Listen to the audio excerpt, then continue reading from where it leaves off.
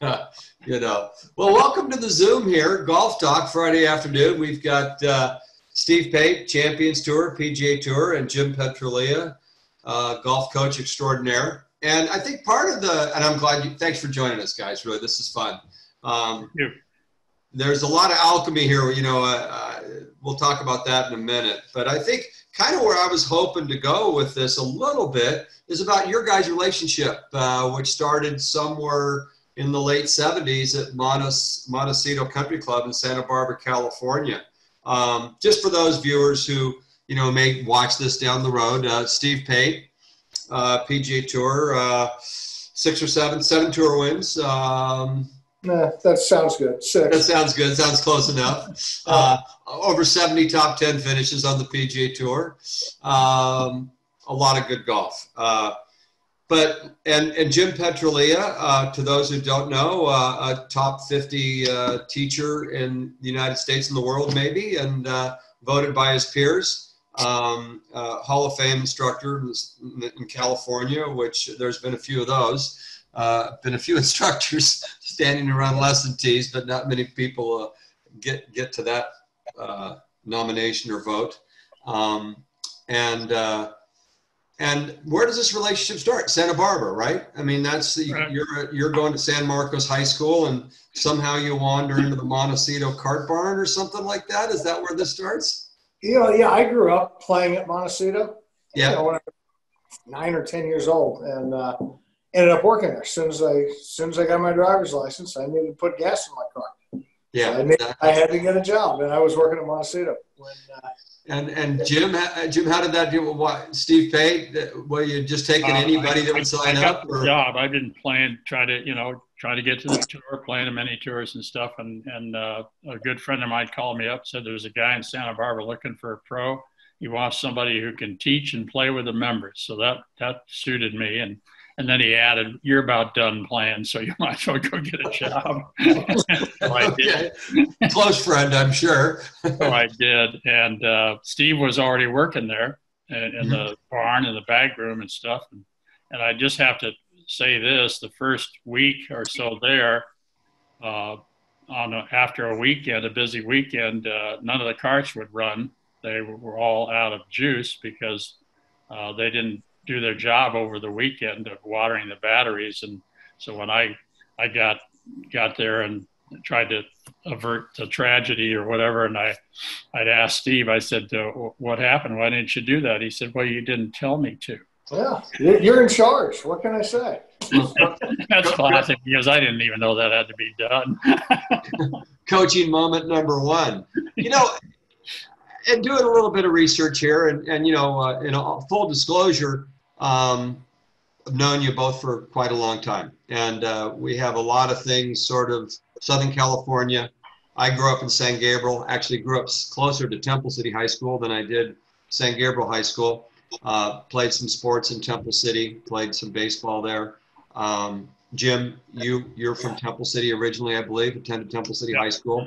And I think I'd like to start with you a moment, because most people may not know the pre-golf, Jim. You attended Temple City High School. You played basketball and football? Right. I was a little better in football than basketball. And, yeah, and, because I played a little bit of football, actually played some Pop Warner against the Rams. Donnie Roberts was a big foe, a pretty superstar there in my young days as a football player. They had a tremendous football program. And I think you were one of the guys that started that off with was that Hitchcock when he came in? Yeah, it was Hitchcock's first year, and I was on their first championship team, and we won the league by beating South Pasadena High School 41-40.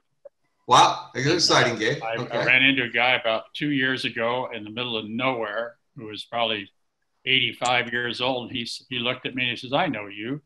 You're the quarterback at Temple City. I saw the 41-40 game." That's awesome. Strange. But anyway, it was a great time for me. I was very lucky. And that began a string of where they might have won 12 to 15 CIF championships. Well, and for many years, I don't know whether the team up here has beaten that record, but they won like 74 straight games at one point, or 75 straight games. I coached there 1 year. I think it was 19 it was in the middle of the streak, but it was the first time they won the CIF. And then I think they won 42 or 3. And then De La Salle is the team that won all the games up there. Yeah, right, later on, yeah. But Hitchcock had quite a program, and I remember that quite vividly as, you know, I was coached by some Marine guys over in St. Gabriel that, you know, and so it was very, you know, quite an impressive program, huh? John Satius and yeah, John Satius, but the Lopez brothers were my young Pop Warner coaches, and they coached down at the Pendleton base. So they had us all crew cut it out and organized. Yeah. But you know, I think that's interesting for you, Jim. You were a two-sport guy. You get to Cal State Los Angeles or LA State, and you play football there on a pretty impressive football team, right? And you play quarterback. We had a good program for 3 years. When I went there, we weren't very good. I was being recruited by Cal. I thought I was going to go, and amazingly enough, I qualified to go there grade-wise, which was a shock to my system. Okay. And then I finally got a letter. It said, "Sorry, we're only taking one quarterback this year." And I figured out later who it was. They took Craig Morton, who had a reasonable career. Who is he? NFL. And so they Who's Craig Morton? Apparently they knew what they were doing. Apparently. They picked the right guy.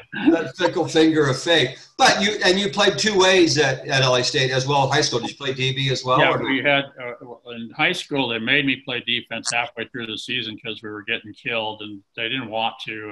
And the fellas that were back there were worse than me, so they put me in. But I ended up being a halfway decent defensive back.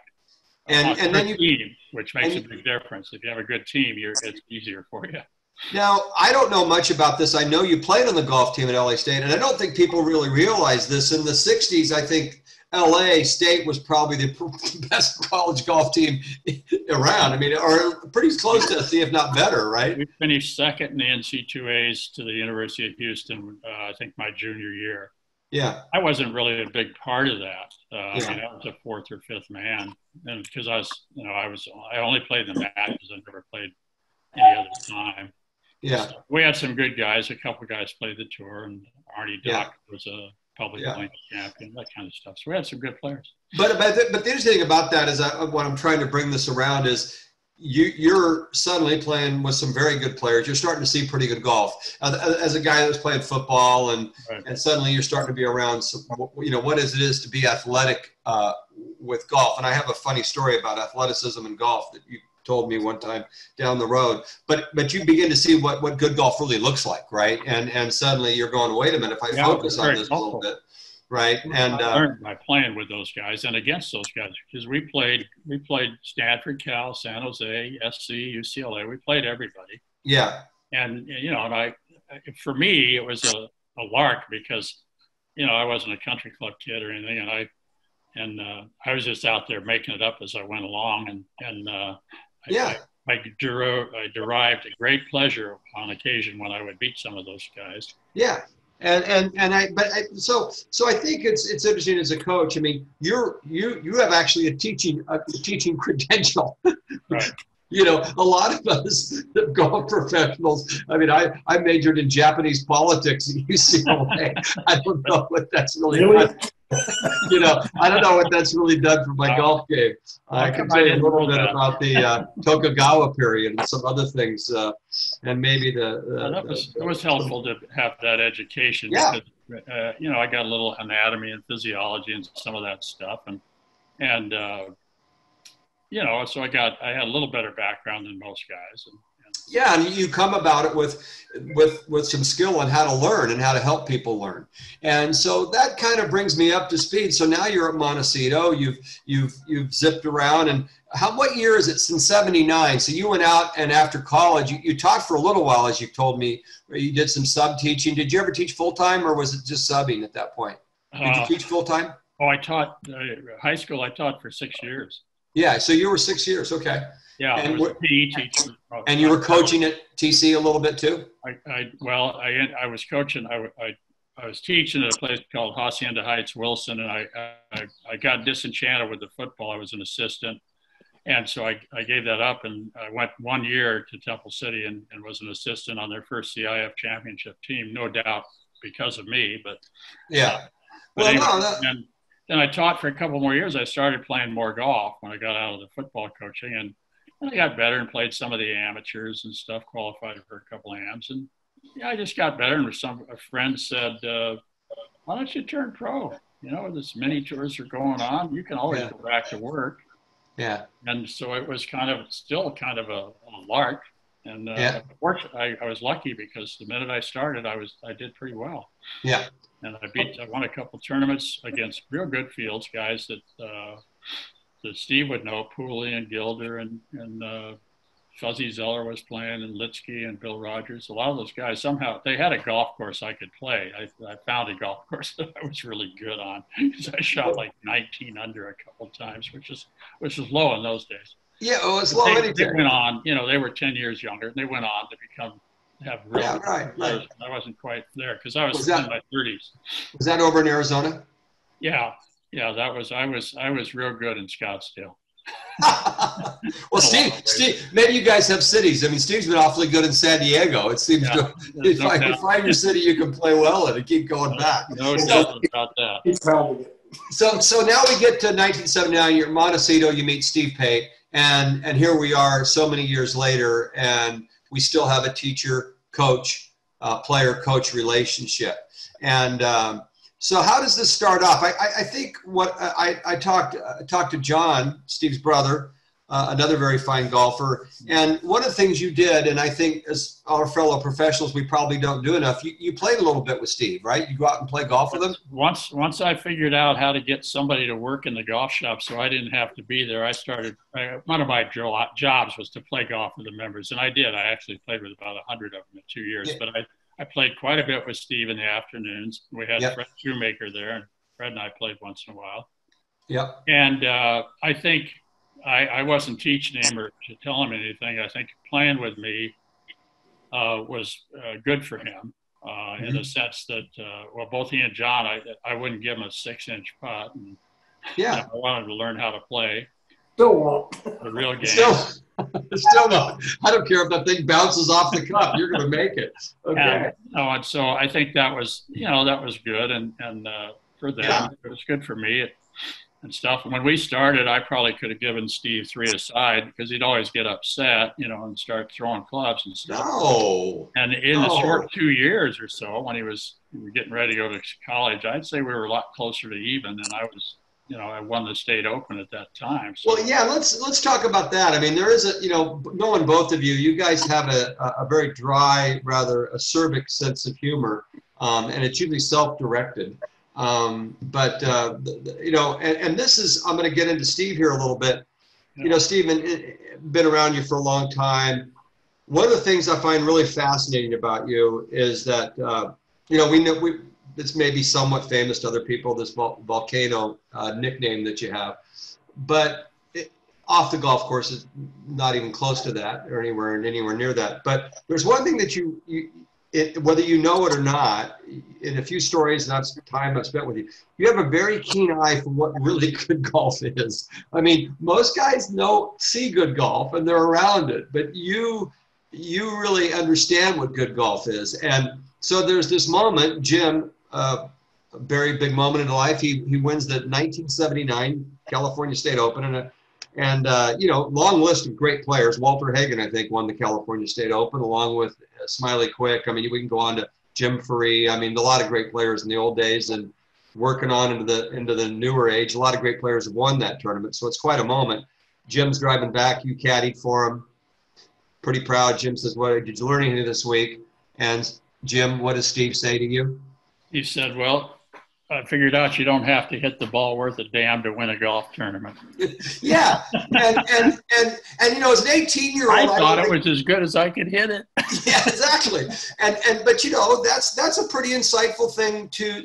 I mean, I wish I could get that across to my juniors that it's a sum of the parts. It's not just any one moment, right? Absolutely. I'm sure I putted rather well that week.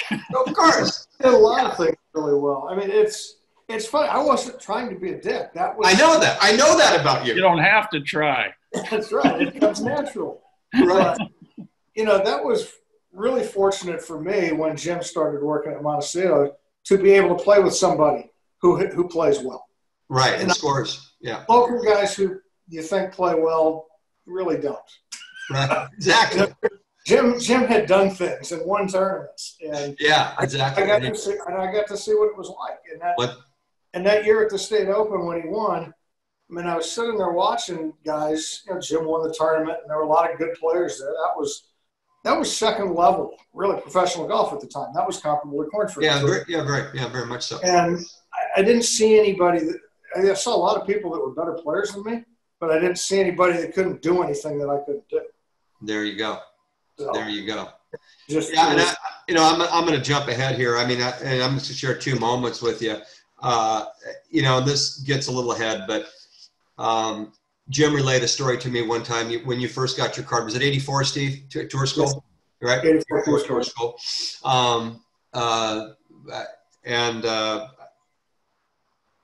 So 84 tour school, you get your card. You're out on tour. Not instant success. Been out there several months. You're talking to Jim over the phone. He tells me one day, "Hey, I was just talking to Steve, and how does that go?" He goes, "Well, I keep asking him, is he playing with anybody that's any good?" And he says, "Well, I play with some guys that are so-so." And finally, Jim says, you say to him, "Yeah, I played with somebody that's pretty good today." And Jim says to you, "Well, who is that?" He goes, "Well, it was Ray Floyd."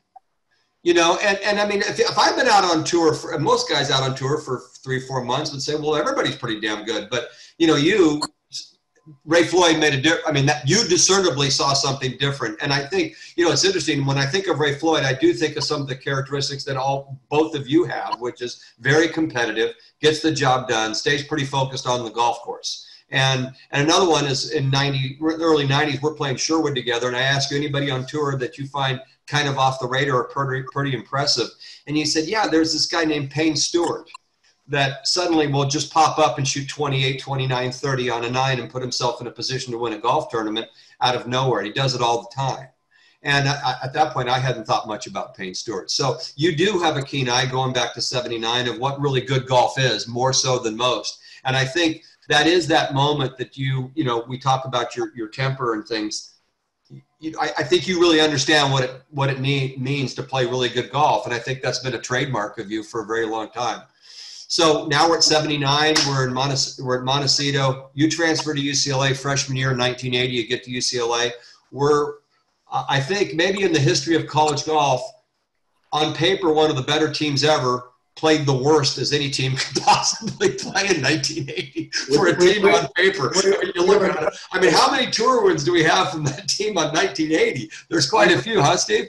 We were underperformers, yes. Underperformers, right? By no means. But let's talk about your college career. You get there, Steve, and I'm going to get into swing a little bit. And this starts your relationship. At what point does Jim start coaching you, really, as far as golf swing, golf game? And was it about your freshman year of college? Or I think it was sophomore year. I played pretty indifferently my freshman year. I played terrible my sophomore year. Yeah. I never had much of a golf swing to begin with. I just hit it hard and putted well. Yeah. It became apparent that wasn't good enough. Yeah. And Jim was becoming a very good teacher and was teaching a lot at the time. Yep. And I knew he'd been studying and this and that, so I called him. He was over at Annandale, and I would drive over every Thursday. And the results showed up quickly. Because I was terrible. This was probably spring quarter sophomore year. Mm-hmm. And by junior year, I was decent. Really decent. I mean, your golf swing, as I recall it, big forward press, club dragged in pretty quickly, got up, maybe a little across the line, and slam.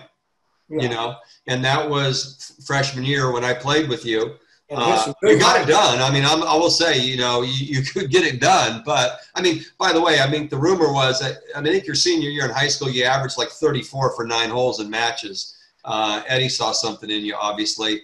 You came in as a pretty highly recruited player. I think other schools might have been interested in having you, even with your – and by the way, folks, if you're listening in and people listening to this, the self-deprecation here will be pretty large if you speak to either one of these fellows. You can hear more I hit a bad shots and see 68 on the scorecard at the end of the round with these two guys, and I've seen it 100 times. So, but, you were getting the job done, and then in sophomore year you start making some swing changes. Jim, what do you remember about those early days and swing changes? I just, I didn't know that much about what I was doing, but, you know, I dragged it in there, Nancy Lopez and stuff, and lifted it. And so I started to get him on plane, and I did something real simple, had him stick the club in his belly and just pivot, leave it alone with his hands. And it started to help him. So he'd get to the position 2 or whatever you want to call it, the first parallel. He started to get on plane, and I got a lot of compliments from guys, fairly soon. They said, boy, you really helped him, you know. And I asked one, Greg McCatton, who you know, who's a brilliant instructor, and I whispered to Greg, I says, what did I do? He said, participation. You got him on plane. Right. Yeah. You know, so as we went along, things developed and stuff. And what's interesting to me, 40 some odd years later, is what still plagues him as he gets it inside and he lifts it up, and you know, it's die hard that much, you know. Yeah, no, that is true. Live and die with who we started with. Yeah. In terms of a golf swing, and you just, as a coach, you just try to get it somewhere in the ballpark. So, right. Yes, because he can do something with it. Right. He's close. Yeah, he can do something with it. Yeah. So walk me through. Has a lesson platform or how you guys do lessons together, has that changed over the years anyway? Like a standard lesson, Steve shows up, does he say, I've got an issue? Do you talk, has it always been about ball flight, or is there anything in particular that you've seen, or you're matching ball flight, club face, whatever? How does it go for you, Jim? I think early on I was probably more assertive, you know, because I was an adult and he was still young, and and stuff. And but I knew when I was in Santa Barbara and I played with John and Steve, people would say, don't you think John is better? And I said, no, you don't know what you're looking at, you know.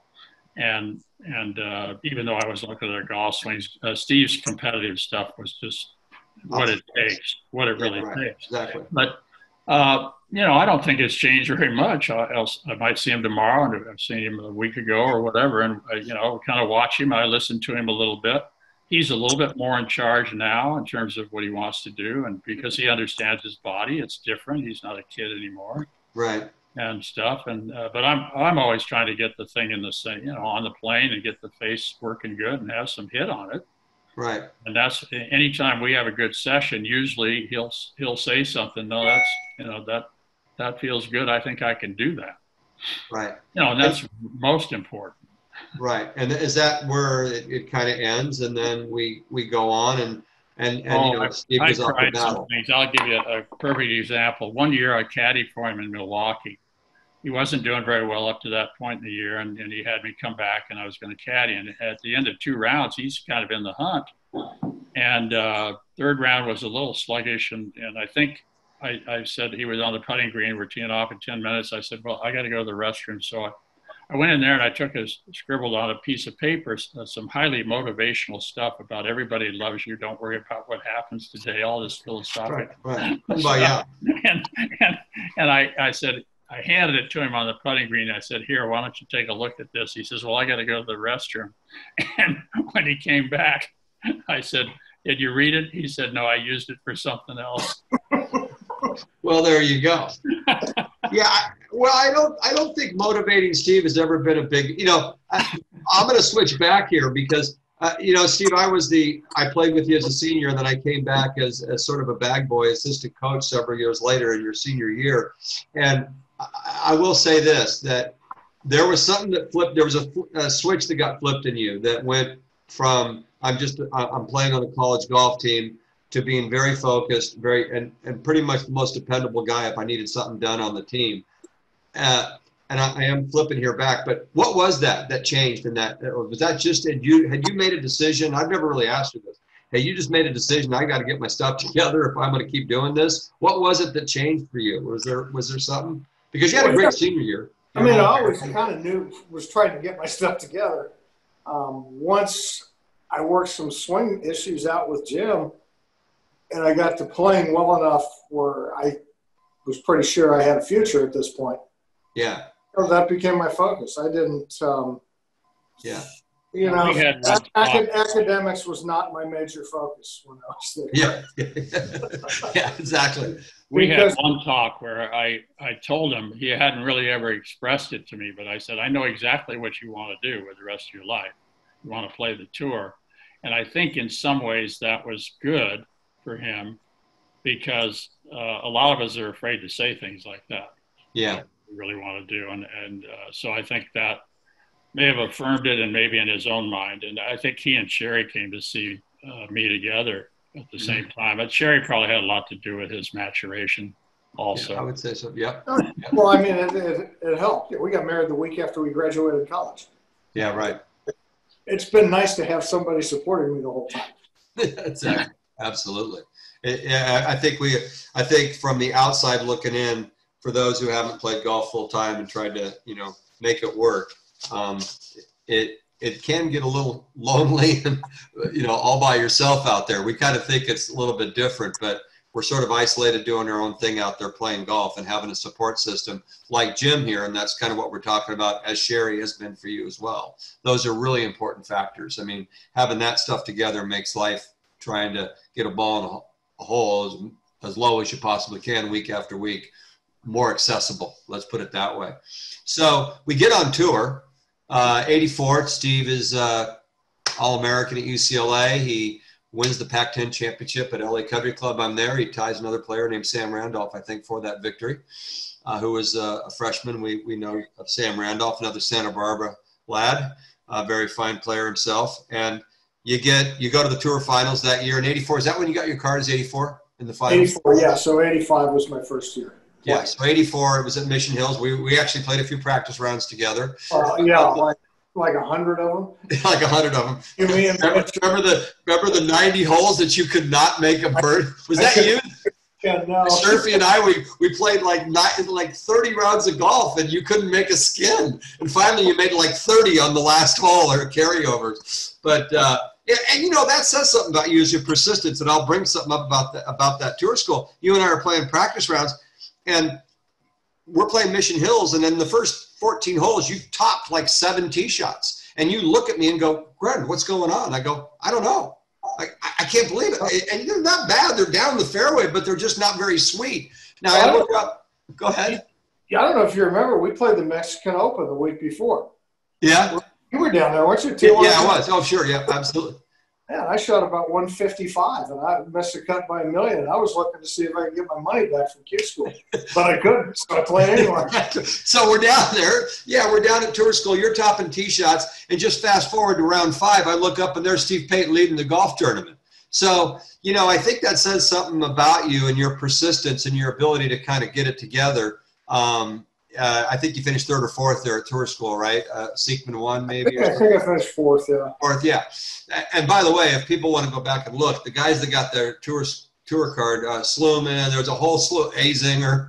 I mean, it was quite a good tour school. So you get out on tour with a Tiger B game, I guess, right, for the week. I don't know how you did that, topping tee shots, but you do. And that's a little bit of a trademark of yours, is trying to, you get the job done. So, and by the way, the swing over the years, and I'm going to keep coming back to this, it's gotten better and better and better. So we get out on tour, maybe not some early success. What was going on between you two at that time, getting out on tour and maybe not quite having immediate success? Anything? I'm sorry, between Jim and I? Yeah, between you and Jim, yeah. I was just, from my perspective, I was just continuing to do the same things because I thought it was the right thing. I saw signs of promise. Yeah, right. I didn't play very well the first 4 months and then finished second. Yeah, and then you had a second. Where was that? Where was the second? Atlanta.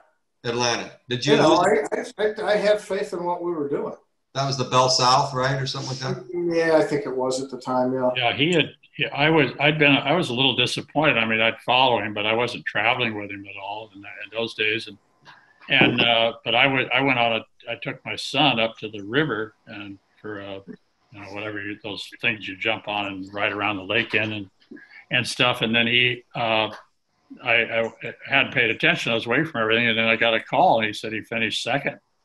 The tournament, which was a thrill for me because that kind of guaranteed him staying out there. Right. And stuff. And I think, that's kind of what it takes, is you've got to find a way to prove that you can do this against the best. And I think, I don't know I think you might have been paired with Raymond Floyd then. I don't recall.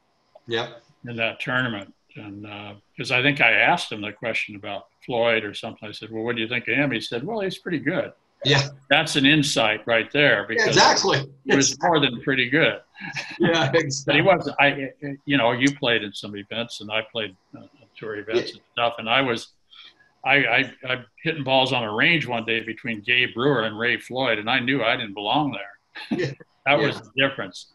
Yeah, and Steve feels like he belongs there, and that's always been sort of a trademark. In retrospect, they weren't that much better, but I sure. Yeah, well, big thing. So we keep our card in 84, 85. You lose a playoff, or did you win in 85? Right? Did you win in 85? No, I won 87. Okay. So we're out there for a few years. We keep working on the same stuff. Anything during that time, any game change for you? Anything going on with your game that you could remember that was just getting used to? I just kept getting better at what I was doing. Yeah. I didn't try to do anything different. Footnote to anybody, there's only two guys I know in the history of my professional career that practice anymore that I personally knew. Maybe Vijay Singh, which I don't know, but I know he practiced a lot, and this man, Steve Pate. So I will say that he outworked just about anybody out there. I think, Jim, would you safely say that's pretty close to the truth? Well, when I started going out on the road with him, I was quite a bit younger. He wore me out. Yeah. It would be, an hour on the range, 18-hole practice round, another hour on the range, an hour on the putting green, maybe some more chipping, and maybe even then hit some more balls. And people say, oh, it must be fun to go out there. Well, yeah, it is in a way, except, I'm dragging. Yeah, exactly. He works hard. And all this stuff. No, he worked so hard. There were times when I wanted him to quit.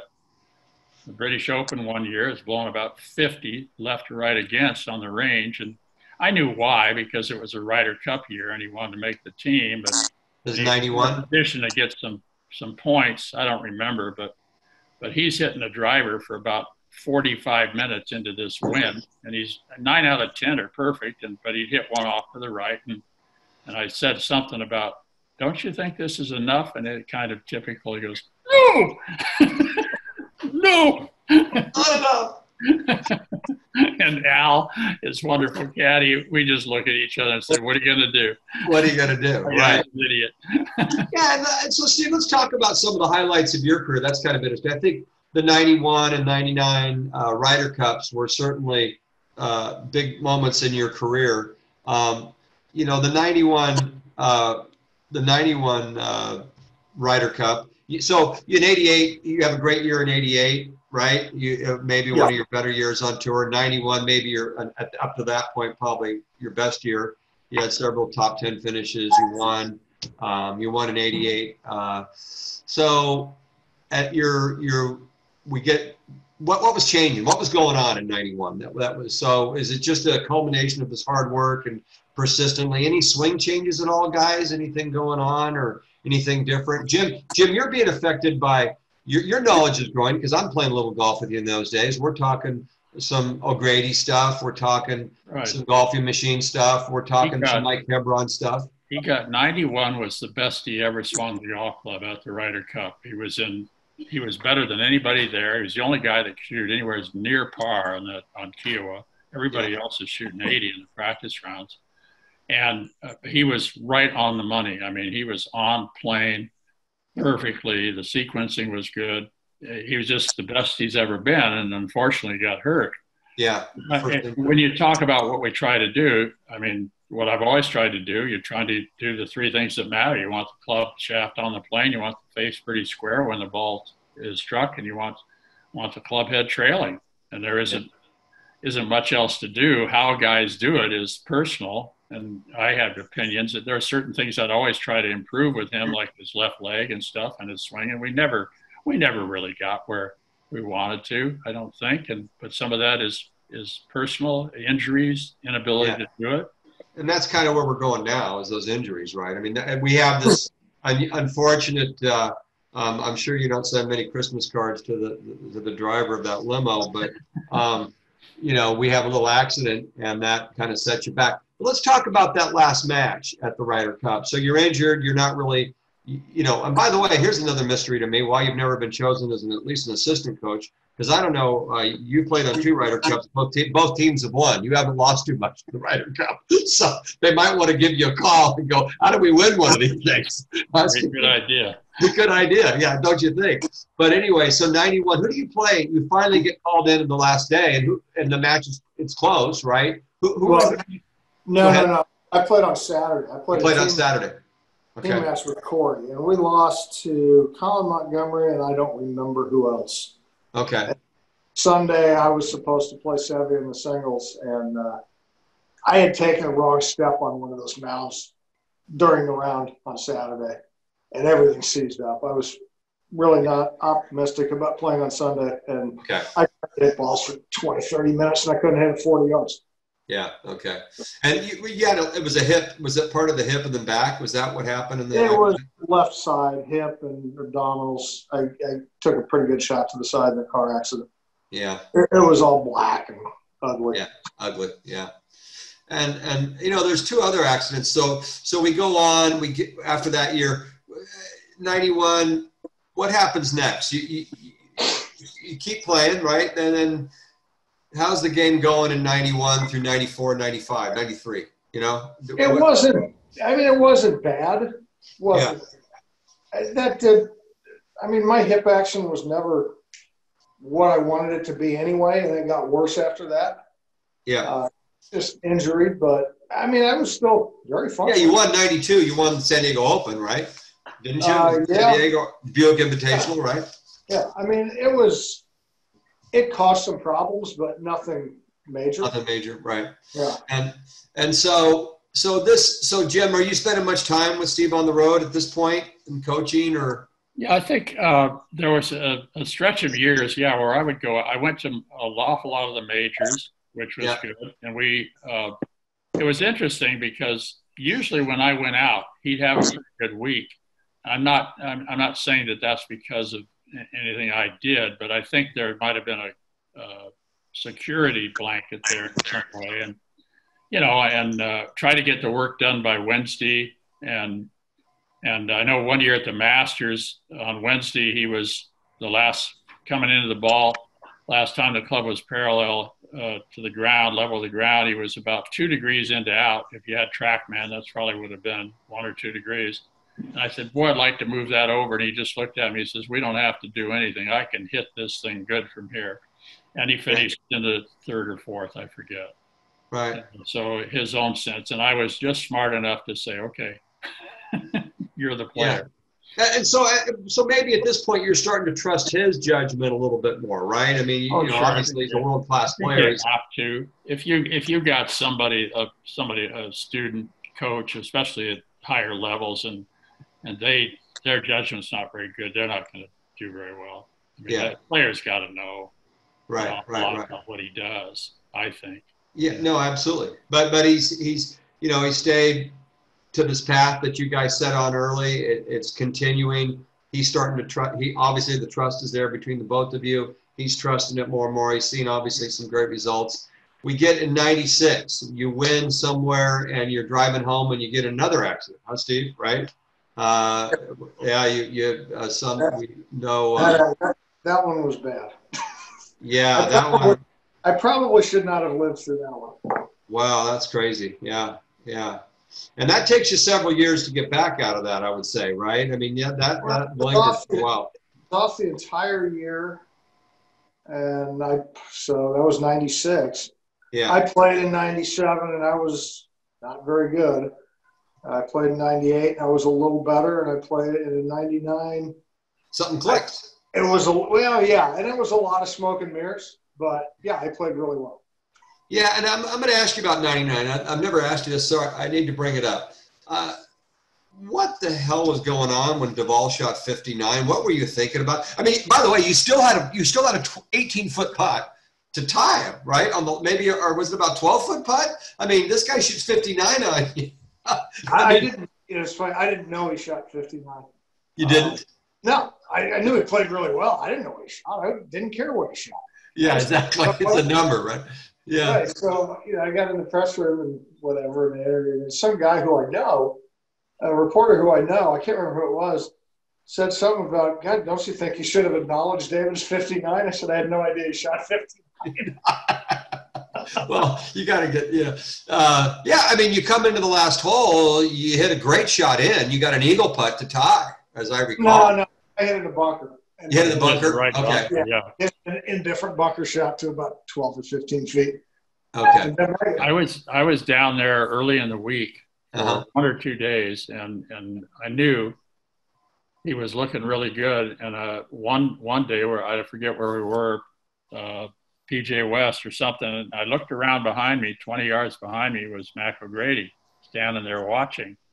So I walked back to say hello to Mac and how you doing, blah, blah, blah. And I said, what do you think? And Mac went like this. He said, he's right on it. So it was no surprise. Yeah. He played real well. And when I talked to him after the tournament, I didn't go down during the week of the tournament, but before they started playing. And I talked to him that evening, I think, and I said, boy, you played good. He said, well, I could swing as hard as I wanted to, and it wasn't going to hook. Right. In my experience, that's the greatest feeling you can have, is get after it, and it's not going to hook. Okay, so 99, you have to get comeback player of the year, and you're on the Ryder Cup again. You're a Ryder Cup pick. And who's your partner you're playing in the matches with? There was a guy. This kid named Tiger. He's pretty good. Yeah. Yeah, how was that? I mean, now when you look back on it. Oh, the ultimate shot was great. I got to hit clubs I'd never hit in my life. I'm hitting 9 irons on holes. I'm hitting 4 or 5 irons with my own tee shot. It was great. Yeah, that must have been that's quite an experience. And where was 99? And so was that at Brooklyn, Massachusetts. Yeah. I have to interrupt here because he told me at the beginning of 99, he said, this is a Ryder Cup year. I want to work really hard because this might be my last chance. I don't know how old he was. You're getting to be 38 or something or whatever. Yeah. And then a month or two in, he's off to a good start, I think. And then he tells me, he says, I got a chance to get picked by Crenshaw. And I kind of looked at him and I'm thinking, why would Crenshaw pick you? And he basically said, because he likes me. And then later on in the year, he tells me if I'm on the team, I'm probably going to play with Tiger, And so he kind of had these feelings about what was going to happen and everything. And so it all turned out that way. And I recall when I got to Brookline, the first time I saw Crenshaw, I went up to him and we'd met before and all that. And I said, boy, I got to give it a lot of credit for picking Steve because he could have taken Couples and a few other guys. Steve was ahead of them on the point list, and he just looked at me. He said, if I need somebody to make a 10-foot putt when it matters, he's my guy. That's true. That was kind of the deal, and it was. By the way, even in your senior tour careers, Steve, I couldn't find stats from your regular tour, but just supports Jim's point here. Anytime you play a 4th round or a last round on the Champions Tour, you know that your putting stroke average goes down about a stroke for the round. No, I did not know that. It is true. I started looking at it. I go, he's averaging 30.1, 30.1, 30.7, 30. Last round 29.1, 28.7. So you do, that is sort of a trademark of yours. And I think that kind of goes back to this, this competitive thing that both you and Jim share of just getting the job done. So 99, that was quite an experience winning that Ryder Cup, huh? That was pretty amazing. That was, that last day was like being in a football stadium for 6 hours. It was loud. It was loud. Any memorable shots in that week for you that you remember that you might have hit that were something that you can kind of reflect back on, or which? I remember the one that I remember was on the 15th hole in singles when I was playing in Menace. I had a perfect number for a sand wedge, but the greens were soft, and if I hit sand wedge, it's gonna spin right off the green down the fairway. And I had a horrible number for a pitching wedge, but I had to hit it, and I hit it to about 1.5 feet. Nice. I didn't like anything about the shot, but I hit it to about 1.5 feet. Well, you Jimenez. because he tends to do a lot of that stuff, it seems to me. And I'm going to ask you a little bit about your Champions Tour life. You know, by the way, you're one of the oldest guys to ever win on what we call the nationwide web.com Corn Ferry. You won at 48 out there in 98, so you won again and playing out there. But you get on the Champions Tour. What year? What year? What was your first? 2011. Yes, 2011. Difference, your Champions Tour career, you know, what's changed for you a little bit in your game? Anything compared to the other players, or anything changed at all really for you? Because you're always pretty consistent. Yeah, I haven't putted very well since I turned 50.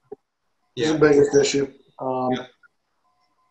You know, I did. It's funny, after playing, you know, because I played a number of nationwide events for 6 years.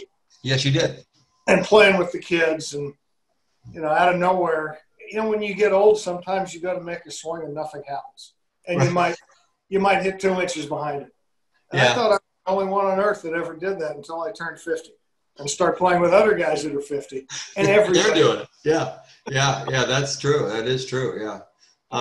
So you get out there. I mean, observations of the Champions Tour versus the regular tour. That's one. Guys miss shots a little bit more than they used to. Let me ask you this: Bernhard Langer. What's the mystery there? What separates him from all the other guys on the Champions Tour for you, in your mind? Because well, I mean, his work ethics. At 63 years old, it's amazing how hard he still works. Yeah. I mean, I've seen him out at a golf course on Monday, the day after he won a tournament, the week before, and he's really disciplined, and he doesn't miss many shots. Yeah, he just doesn't, does he? No. You think I mean, the swing is fine. What do you think that is for him? I mean, you know, I wouldn't go, you know, Bernhard Langer is going to be my picture, you know, swing. But no, I mean, he never has been. And if you compare it now to what it was, it's not the same. He's been able to adapt to a changing body. Yeah. Even though his body, other than having some wrinkles, it looks the same as it did 30 years ago. That's true. Yeah. But, I mean, here's a guy who's overcome the yips twice. Exactly. People don't talk about that, do they? Yeah. And I played with him in Atlanta one year when he was going through the yips for the second time. And he could literally miss from 12 inches. Yeah. And he's overcome that twice. That's pretty hard to do. Yeah, that is pretty hard to do. So there's a strong mind there, and maybe to overcome that. Jim, if in your career as a coach, looking back on this relationship, just as a coach, whether Steve's in that picture or not, is there something that you'd done differently as a coach, as a teacher, that you wish you could have changed in your coaching technique, or something that you might have focused on differently? Well, it's I probably today, dealing with younger guys, if you're dealing with younger guys, you've got to use the technology, I think, because that's part of our world today. Right. And stuff, but I still kind of feel like I can watch it. I could have been a lot better, I suppose. I could have known more and stuff. But in some ways, what I knew was going to work if you could do it. And I think if I would have changed anything I did with him, I might have tried to be a little tougher with him about some of the things he would practice, because we'd go to the practice green after a round where he didn't putt well, and he'd sit there and set some balls down 6 feet from the hole or 8 feet from the hole and hit the same putt for an hour. And I love to do it on a putt. I love to do it where the green was bumpy, so you wouldn't. Yeah, and he would do it when the green was beat up, and Al would sit down behind the hole, and I'd be watching his stroke, and it was like, why are we doing this? And every once in a while I'd say, Steve, you're only going to have this putt once in your life. And it was basically the same thing I would have said. I don't care. I want to do it. Yeah. So, that discipline. Yeah, I don't know. I mean, sure, I certainly could have gained more knowledge. I could have, a lot of things, I don't know, but, I did what I could do. I didn't try to teach anything I didn't understand. Yeah. I think some young guys try to do that. They try to impart wisdom that isn't really wisdom yet. Yes. And, we all have information. the information is so available now. You should have pretty good information, but the delivering it and getting somebody to do it is a lot more art than it is science. Yeah, it's interesting. I wanted to back up to what Jim was saying about technology, because I see not too many guys on the senior tour, but I know a lot of the other guys will travel with the TrackMan. And while it's a useful tool, I also see guys, they're trying to get their numbers correct to maximize their driving distance. And I hear them say, "Oh, the numbers were perfect." And I look at the shot, and I go, "Yeah, but it's out of bounds." Yeah. What good does that do you? Right. It's a useful tool, but it's not the end all. The end all. That's exactly right. Zach Johnson's numbers with the wedge, and he's a great wedge player, are nothing you'd ever teach. I mean, he's way inside out with a shut club face. Right. You wouldn't do that, but he knows what he does. Exactly. And he makes good shot selections, good decision making based on what he knows he can do. Right. He's really good at that. It's fantastic. Coaching, I mean, if you can see something a guy's developing player who's aspiring to be a tour player or whatever, if you can see something that isn't sound and it's not going to work, then you've got to try and change that. Right. But Steve complimented me once and said I was the best snap hook wedge player he'd ever seen, and I thought I was hitting them straight. My divots were 30 yards to the right, and they were hooking. Loved that shot. It would take one bounce and spin back left. It was so cool. and I got rid of that as I got older, unfortunately. Well, I mean, Jim, I didn't go into your bio, but you deprecate pretty well. You and I have partnered up on several occasions. A little footnote to you, which I think is pretty doff to your competitiveness. You're a player of the year 11 years apart in the senior division in Southern California. That's pretty hard to do as a senior. 11 years apart to be player of the year. I think I some pretty good golfers, or something at the dinner, and I said I'd like to come back in 11 more years and get this again. But unfortunately, I could only be the super senior. Yeah. Well, I mean, again, it's a testament to your competitive nature and your desire to improve and get better, and that certainly is rubbed off on Steve. I'm still looking for something, I know. That's going to make me better. There's a reality here that I'm aware of, but I still think I know I got one good round left somewhere. Well, years ago, you mentioned Annandale. I had the opportunity to spend some time with Mr. Runyon, Paul Runyon, and remember one day driving into the parking lot, I was going to go play 9 holes with him in Annandale, and at the point, I think he was maybe 86, 85 or so, somewhere in that range, and he gets out of the car and he runs over to me and he goes, I've got it. He was so excited, and he went out and hit 2 greens and shot 1 under, I think, or something. I played 9 holes with him once, and he said, "Do you want to have a game?" And I said, "Well, sure." And he said, "Well, we're going to play for $1." And I'm a 4 or something like that. What are you? And I says, well, I'm a 0. And all I did was watch. And it was one of the greatest exhibitions I've ever seen. Yeah, it was a couldn't hit it anywhere. Yeah. And, I think he beat me 1 up or something. But it was a thrill to watch him. He was a wonderful guy. Yeah, he really was. I got to play with him with you a couple times, Jim. I don't know if you remember. Yeah. But every time he got in within 30 yards of the green, I thought he might make it. Yeah. It was one of the most amazing things I've ever seen. Yeah. He was something else. Steve, I want to just talk about that for a moment. You get out on tour, you play with all these amazing players. Any memorable moments that you've witnessed on tour that you look back and go, well, that was kind of either a shot or a round, and go, that was kind of amazing. You made a comment here, and I'm going to back this up. You were talking to Feinstein here in one of his books somewhere, and you say when tour players get together, everybody's got a tour school story. And I'm adding that to this mix, and maybe it's not a tour school story for you, but any rounds on the PGA Tour that may have involved you or may have involved somebody else that's rather memorable? You mean besides David Duval shooting 59? Yeah, that's a tough one. Yeah. Q School, I played in 1984. I'm paired with Wayne Grady. And I don't know if you remember, there's a par 3 on the front side of the Quinta Hotel.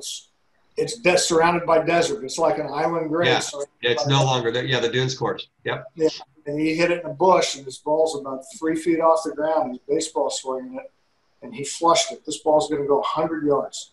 It got into the desert. He might still be there trying to finish the hole.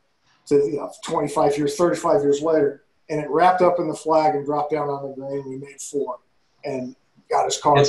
Got his card. Yeah. I mean, he may never have finished the hole. I thought when that happened. Yeah. That was the year we had that wind delay down there too. Remember they canceled the round? Yeah. Remember Sherpy made what, 14 on a hole and went in the wind. They canceled it, came back and made 11 the next day and still shot 75. That's a great one. Tour school stories, yeah. You hope you don't have too many of them. The fewer the better, but the good ones are the good stories. Shots. Let me ask you this question: memorable shots for you? Maybe for you, maybe a more memorable shot. Could be. My rookie year when I finished second in Atlanta, I lost a playoff to Wayne Levy. The 15th hole was a good 4-part. I drove it good, and the pin was back left. And there's nothing about this shot that says you should hit a cut. You're starting it in some crap and cutting it back to this back left pin and hit it to a foot. Yeah. And I knew I was going to hit the shot right. I don't know why. Just do it. Yeah. That's good. How about shot, is there any shots you'd like to take over? Oh, there's a lot of those. I mean, one memorable one. Sorry to bring it up. I mean, we're going to end on a more positive note, but one that you might like to take over.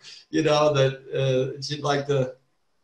Anything? Yeah, I had a chance to win at the old Bank of Boston tournament at Pleasant Valley, and I had a downhill, slippery 12-footer that I just really felt like I was going to make, and I didn't, and it went about 15 feet by. I would have liked to have rethought that one. Yeah, it's funny how you get overly in the moment, huh? Yeah. Well, this has been fun, guys. I really appreciate your time. Steve, this year, you got to play some more at the end of the year? You got some tournaments coming up, anything? I don't know. I mean, we're down to 9 events now. It depends. If guys are afraid to travel, I'll get in all the fields. If everybody wants to play because we have a short season, I may not get in anything. I don't know. Yeah, it's hard to say. How you feeling about your game right now? I need to find a gym and get my body back in shape. The game was pretty good. I mean, I played 3 times.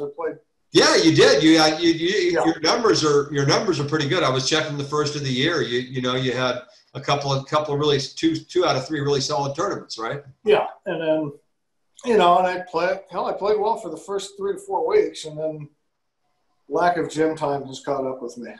Yeah, no, I think that you're not the only one on that story. Yeah. Coach, what do you say? Well, he's got to get back at it as best he can. Hopefully, he gets an opportunity because I still believe that he's capable of winning, even though he's advanced age, because he knows how to do it if he gets in the hunt. Exactly. And stuff. And as for myself, I wish you'd move back down here so I could have a partner. Nobody will play with me anymore. I know you will. Because I will. I'll play with you. The worst golfer team in the history of golf. Yeah. Well, I think one year did we hit an alternate shot? We played somewhere once. 4 under in an alternate shot. Yeah, exactly. That's pretty solid. Yeah. Well, it's been fun, and I really appreciate your time and thank you. Illuminating, I'm sure, for me as usual. Always picking up some nuggets somewhere, and I hope to cross paths with you guys soon. All right. Well, thanks, John. Thank you, guys. All right. We'll talk soon. Thank you very much.